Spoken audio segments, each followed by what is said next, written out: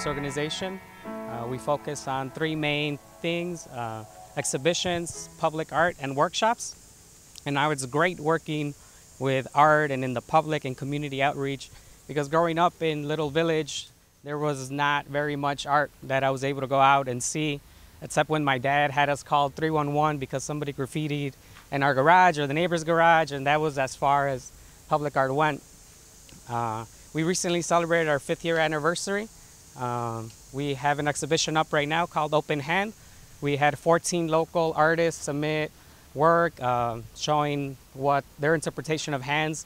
So everybody's invited to stop by. We're at 2214 South Sacramento.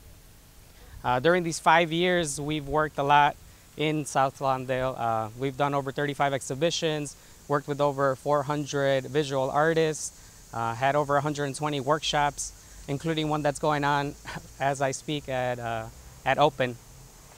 One of my favorite projects that we've been working with is called Voices of the World. This project was a collaboration with an organization from Guadalajara, Mexico, Escucha Mi Voz. What they did is they had a call for artists worldwide. They received over 1,300 submissions from 48 different countries.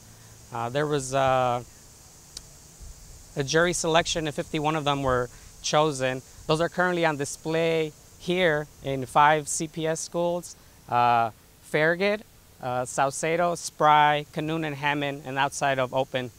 From then, through the Envisioning Justice program, Mr. Heyman Cross helped us lead workshops in 12 different schools, reached over 300 students. They all got to create their own poster now.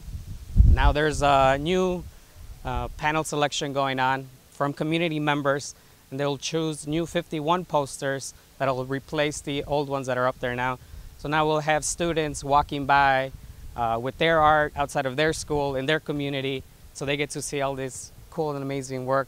And as Jonathan mentioned, this is something that we're trying to work now with North Lawndale, and it'll be a great way to connect, back and forth, to reconnect back and forth. So we are located, like I said, on Sacramento and Cermak, and you guys are all welcome to stop out and check out the space.